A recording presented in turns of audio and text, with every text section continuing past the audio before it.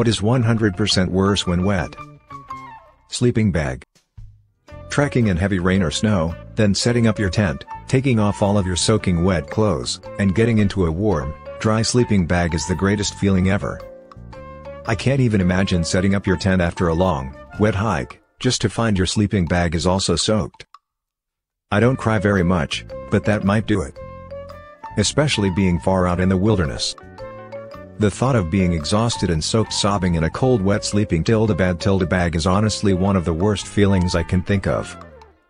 As someone who has experienced it, I can confirm, it's still the lowest point in my life emotionally. Pants. I wet my pants. If peeing your pants is cool, call me Miles Davis. I'll tell you who stole those lunches. That damn Sasquatch. The coolest. Underwear. Specifically a sports bra that's all sweaty and now you have to take it off. Most claustrophobic feeling ever. Taking off a sweaty high-impact sports bra is a sport in and of itself. I've pulled muscles trying to get out of those damn things. All sports bras need zipper fronts. Under Armour makes great zip front high-impact sports bras. I bought one, then bought 5 more.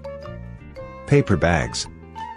Unless you're trying to describe someone useless or bland. Or lamenting their punching power. Or their bag carrying abilities. They're as bad at carrying bags as a wet paper bag. Potato chips. Nobody likes sloppy fries. Sloppy steaks on the other hand. But they can't stop you from ordering a steak and a glass of water, can they? Sloppy steaks are cool, but I'm more of a chicken spaghetti at Cioccolini's kind of guy, but then, I used to be a real piece of shit. Power sockets. And, by extension, 120V/240V electronics. And, by extension, bad extension cord. And by extension, the mains powered vibrator at the end. Is that not better wet?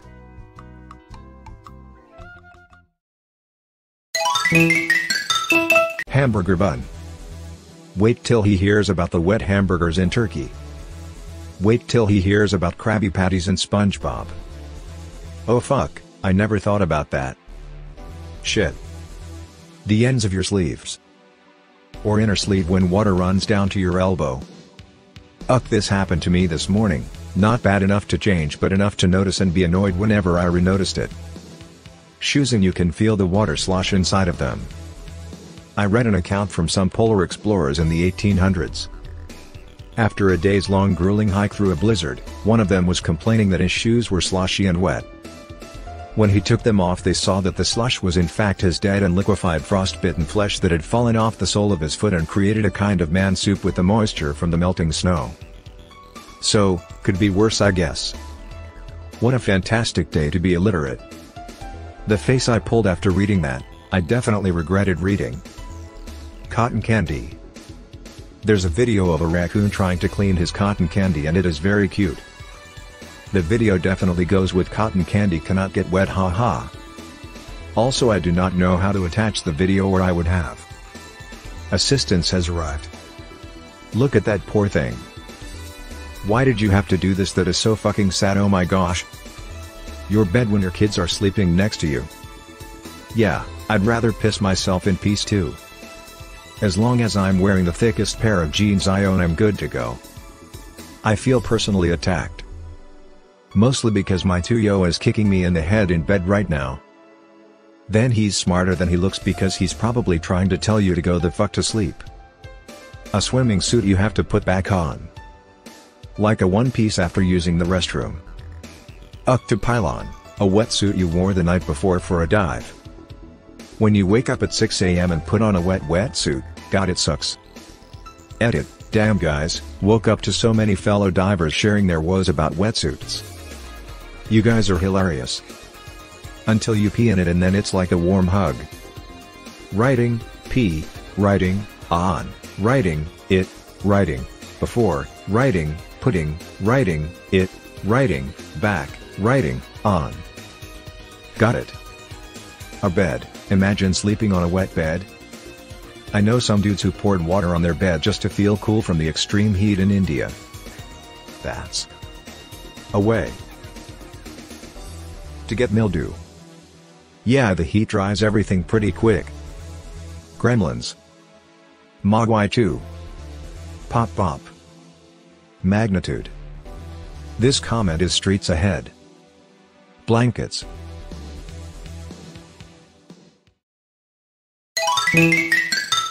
Food. In the sink. I have a pretty strong stomach, but yeah, wet food in the sink is a special kind of gross. Man, everyone's been rolling their eyes at me, but I finally found my people. Sink food is the worst. All my life since realizing the difference, I've said I'd rather clean toilets, or the whole damn bathroom, rather than do dishes. Gotta be careful where you utter those words though, or people will think you're gross. What took way too long for me to learn, late 20s, was that rinsing the dishes clean immediately makes all the difference in the world. No. More. Gross. Farts. That's not a fart anymore, my friend. Sharts. Number 3.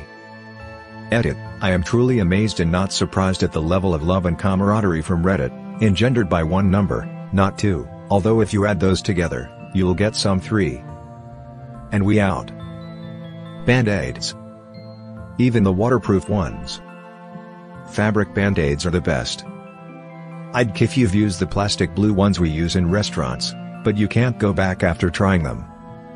These only last me less than 30 minutes each as a bartender. Unfortunately, there is still no Band-Aid that can compete with the finger condom of shame. Socks. Oh god, yeah. If you've ever gotten your socks wet early in the day and had to work all day in wet socks. Just the worst. I once worked a 7 a.m. to 1 p.m. shift at work, didn't wear waterproof shoes. Needless to say, I walked around miserably in pruny feet for HOURS that day. Terrible, I tell you, terrible. That's how you get trench foot. A toaster. Depends on my mood, but the bath water better not be cold though. My last bath bomb. There's that high-end Japanese toaster for a single slice of toast. Comes with a water chamber to produce water vapor during the toasting process for an ideal moisture level. According to reviews I saw, the toast still tastes like toast though. Your body when taking a dump. Talk about uncomfortable. Your ass is all slippery on the seat. Oh, you're going to wipe now?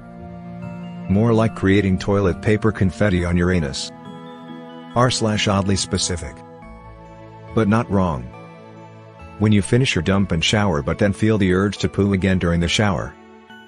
This is called a post-shower shit and will ruin your day. Daniel Tosh has a funny bit about it.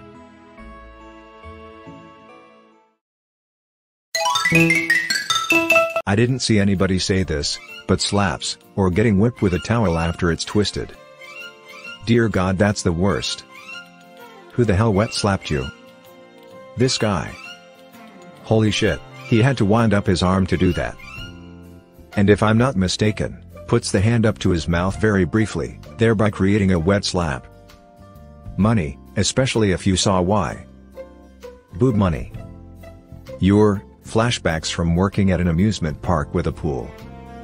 All the middle-aged drunk ladies pulling wet, beer-smelling bills from their bikinis. Nasty. I'm so sorry. Never worked in that environment, but I can definitely smell your comment. Bread. Unless it's because of gravy. Gavin? There's the R reference I was looking for. Retching noises.